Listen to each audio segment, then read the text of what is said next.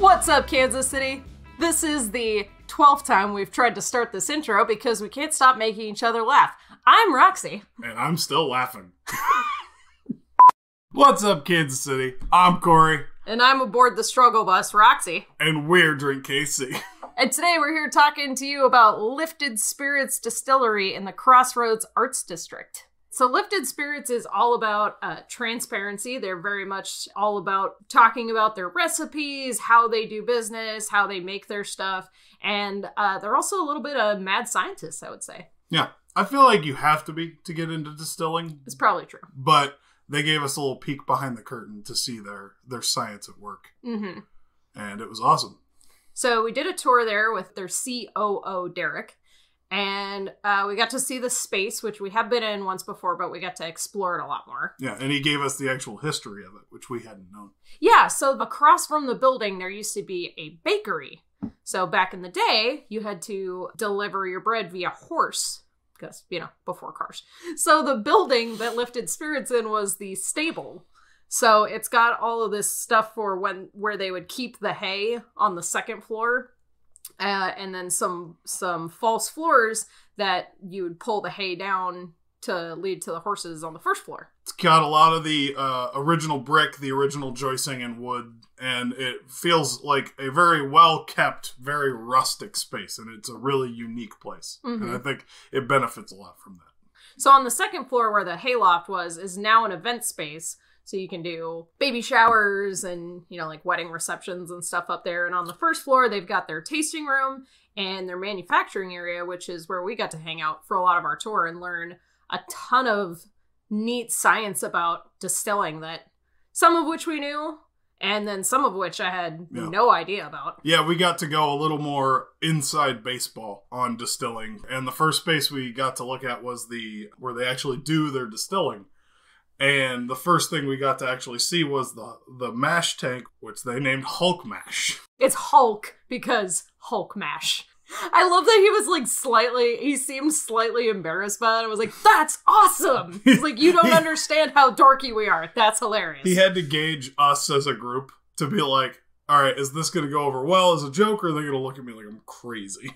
Which we thought was funny. So we thought it was awesome. So then we got to see the stills where they make everything. They've got 3 stills, and they've named 2 of them. So I guess the third one's name is still up for grabs. Mm-hmm. Stella is their big still. Jill, which is their little still. Jill the little still. And then they have a baby brother still that has not been named yet. And then in a lot of distilleries, everything's kind of, nailed to the floor. It's very much like, here's where this lives. Because they're in such a small space, it's a pretty small building, everything back there is movable. So they can move stuff around as they do different kinds of production. Yeah. They also said that that's an advantage, though, because they want to change and evolve of what they're doing and always be doing something different. And that also helps them do that. They also have their tasting library back there, which is their science room. Basically, they're always experimenting, trying new flavors. The other thing about the tour that I thought was interesting to see, at least, was that they were about to do a bottling run. And their bottling run was like super pared down, like in-house, just everybody kind of chips in. They have like a 4 spout, so they can only fill 4 bottles at a time, and assembly line it down to the next person who puts the cork in, and the next person seals it, and the next person labels it. So that was really cool. To give a little bit of history, Michael Stuckey is the founder/master distiller. So, as the tale as old as time story goes, he started with home distilling and then opened the distillery 4 years ago.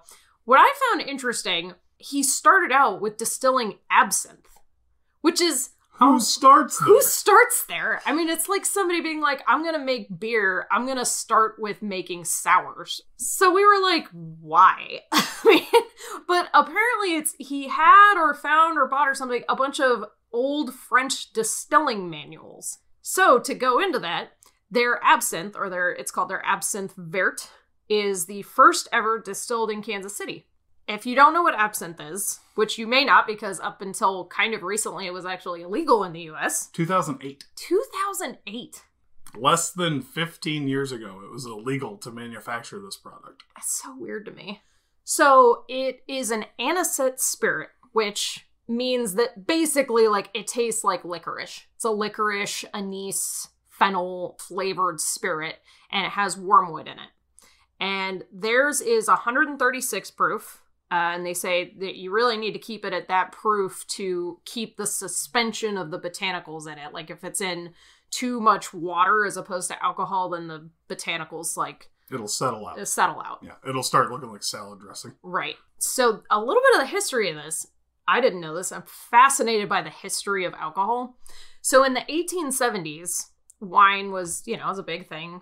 But this aphid called phylloxera took out estimates between like 2/3 and 90% of all the vineyards in Europe. Like, it just demolished like all the vineyards in Europe. Mm-hmm. And so absinthe came in as sort of this replacement for wine. It like filled that gap, which I find weird because it's not at all like wine to me, but... Well, maybe that was just part of the absinthe marketing at the time. It was just like, do you want to be a fancy lad like wine drinkers would be? Right. Well, have absinthe. And it became this huge cultural thing in 19th century Paris. So, like, all the people that were there at that time, if you've ever seen Moulin Rouge... I don't think you have. I have many, many times. The whole absinthe thing was a huge thing in the culture there with Picasso, Dali, F. Scott Fitzgerald. So yeah, it was an artist's thing. It was said to unlock their brain and let their creativity flow. So it was said that the wormwood in it would make you hallucinate. Absinthe is a very green drink, and so you would supposedly see this green fairy and it would like inspire you. Really, what it was is probably not anything to do with the wormwood or like some kind of psychedelic hallucinogenic thing. It's just really high alcohol content, and people were probably just getting drunk out of their minds. Yeah. So this prompted us to go on this whole like history lesson, because it's only been legal to make it here for the last, 13, 14 years. A lot of it seems to be sort of a propaganda push from winemakers after the wine started coming back, saying that it's toxic for you and it causes hallucinations. And there was a couple like crimes that were committed, and that was kind of the key point they honed in on. When all of the symptoms of things that people say they have when they drink absinthe are just the symptoms of alcohol poisoning. Yeah. So it was just that it's a very drinkable, very high alcohol content drink. So it was easy to say, oh, it's absinthe, when really it's just any liquor. It's just happened to be very strong. The whole propaganda thing really made me think of like the AC versus DC thing of like Edison versus Tesla. So anyway, I think absinthe might make a resurgence, especially with like the popularity of things like Jaeger. So now that we've talked about its history, how is absinthe actually made? So absinthe, like gin, you start with a neutral spirit, which is just basically distilled spirit that doesn't really have any flavor or anything to it yet. And you soak the botanicals, which include wormwood, anise, and fennel seed, in this neutral spirit overnight. And at this point, it's called perfume gin or white absinthe. And then after the second maceration, they do a 4-hour slow temperature increase and then strain out the solids. And you're left with this super green spirit. Yeah, it's a super vibrant green when it's fresh. And then it actually gets like brownish green as it gets older, because there's chlorophyll still in the spirit after the maceration process. And as the chlorophyll becomes oxidized, it starts to turn brown like plants would. And it's actually a sign of good absinthe. Don't think that your absinthe is dying and it's going bad. Yeah, apparently a lot of people will be like, oh, my absinthe's bad because it's kind of brown. It's like, no, that means you actually bought good absinthe because it's not just green because of food dye. Yeah. So now that we've talked about their absinthe, which is super unique, it's the first one in Kansas City. Gin is kind of similar to absinthe a little bit in that it's kind of this botanical spirit. It's made in a similar way. Yeah. So, Corey, why don't you tell us about their gins, since you really, really like their gins. I do. They have 2 different gins. One of them I would say is for total non-gin drinkers, but I would say both of them are very good if you want to try good gin. So the only ingredient rule for gin is that it has to have juniper in it. Which, if you don't know, is kind of that pine tree-ish flavor that you get from gin. Yeah, and beyond that, it just has to be 80 proof or higher. So their bright gin is a vapor-distilled gin that has 11 botanicals in it. And when I drank it, I didn't think it was a gin because it's very orangey, citrusy.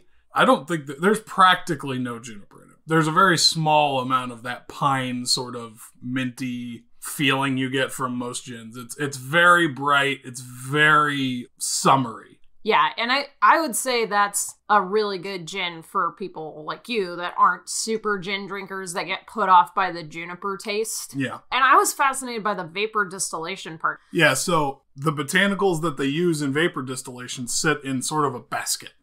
And when you're doing your distillation, which is, if you don't know, it's a fancy word for boiling.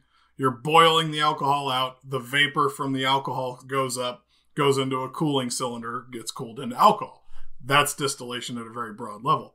Vapor distillation is grabbing those flavors as the alcohol vapor. So it goes up, whatever botanical they want to put in there, it collects on that botanical, and then it vaporizes again almost immediately. And it pulls some of the oil out of it, which is where it gets its flavor. They also have their bold gin, which is kind of their more standard juniper-y, strong gin flavored gin. Which is still very good. Yeah, I was surprised at how much I liked it, because I'm not usually a big fan of the pine tree-ish kind of gins, but it was really good. It was really well balanced. Yeah.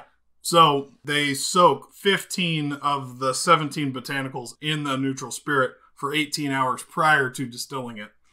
And then while distilling it, they hang 2 more botanicals in a vapor basket for more of that vapor distillation to get more flavor into it. And the distillation process takes about 10 more hours. So it's quite the investment. That's a long couple of days. So they also have a barrel-aged gin. This is their second version of their barrel-aged gin, I believe. And this one was aged in their wheat whiskey barrels as well as Nicaraguan rum barrels.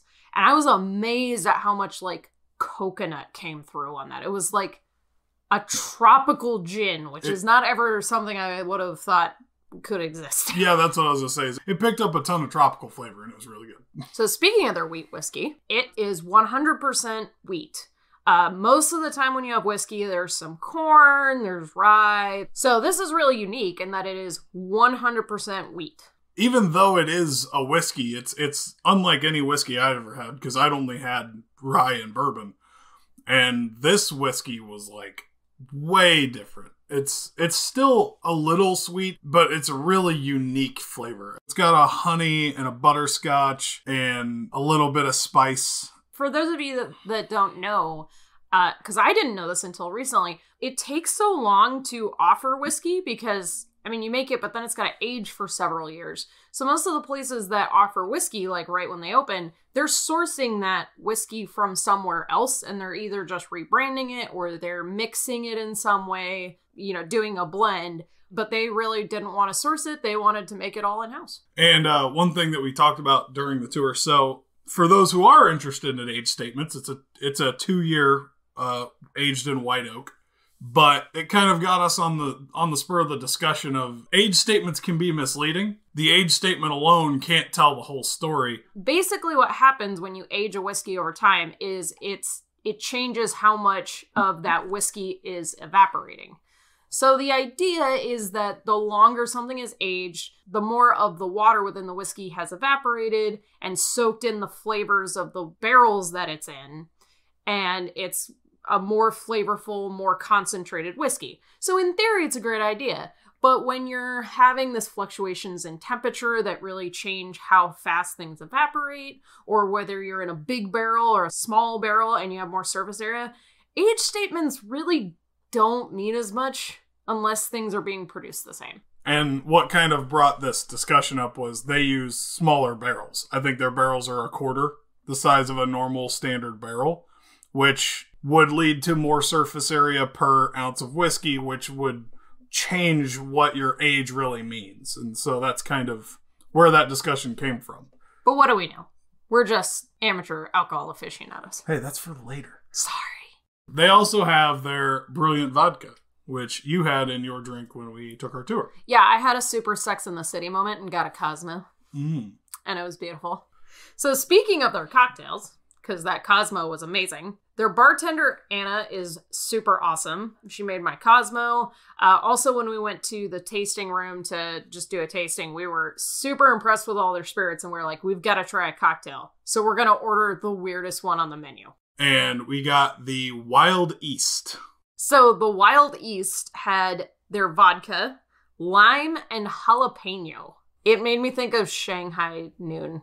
So in addition to those two cocktails, after our tour, Anna was super awesome and made us two of their cocktails that are as yet unnamed. So they just finished up a contest to figure out who could name them the best. So we don't have the answers for those yet. We had no idea. We were like, these are really good 1 and really good 2. Yeah, we came up with nothing. Yeah. We liked them, but we didn't come up with anything. One of them had like Aperol and a lemon twist in it, and it kind of tasted like bubble gummy. Yeah.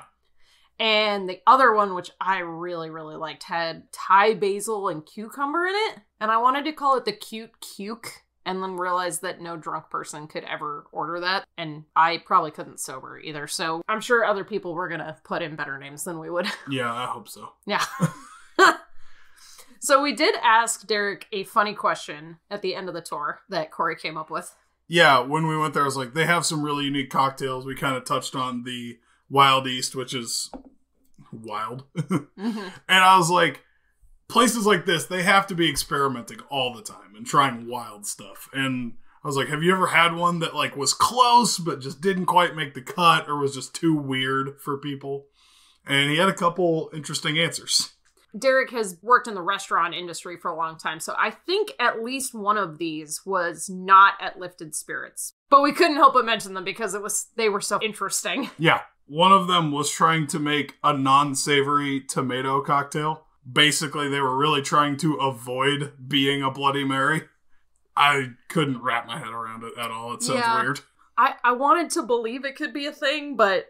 I kept thinking of the old adage that intelligence is knowing that tomato is a fruit. Wisdom is knowing not to put it in fruit salad. Exactly. He made it sound too, though, like maybe it actually wasn't that bad of a cocktail. It's just that like people wouldn't order it. People weren't ready. And then the other one, I believe this one was at Lifted Spirits because I think he said the master distiller was trying to make it work, was a mushroom simple syrup. I mean, it sounded really intriguing. It's funny because, like, I would have probably ordered both of those just to try them. You know us. We'll try anything. Mm-hmm. I can't guarantee it would have been good. So, now that we've rambled about Lifted Spirits a little bit, why don't we tell people where they can get it? So, they have their tasting room in the Crossroads, which is the place that we've been talking about. Cool little building. They're setting up their parking space patio thing that's been really a big trend going on in downtown KC now. And then in addition to their tasting room, they have distributors in Kansas and Missouri. So liquor stores, bars, grocery stores. So you can probably find it near you. And you should find it near you. They also have events. The next event that's upcoming is on April 3rd, where they are doing a whiskey cocktail class. It's part of their monthly series called Stir Crazy But Not Shaken, which I just love. It's like the most positive spin on COVID I've heard yet. Yeah. And so I think each month they'll do a different spirit and teach people how to make cocktails with those, and then you get to leave with a bottle of that spirit. Yeah. So like I said, the upcoming one is the whiskey. And they'll show you how to make a couple cocktails with it and give you a bottle to try yourself. So that's April 3rd. So go check it out. And in the meantime, I think that's all we've got. We are your local amateur alcohol aficionados. I'm Corey. I'm Roxy. And if you're drinking, you should be drinking, Casey. We'll see you next time.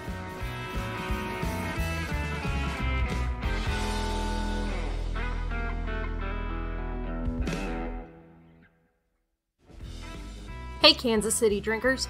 Want to see pictures of all the coolest drinkeries in town or get previews of upcoming episodes? Then make sure to follow us on Twitter and Instagram. And if you need or just prefer captions, check out our subtitled episodes available on YouTube. It's always more fun to drink KC when we all do it together. Cheers!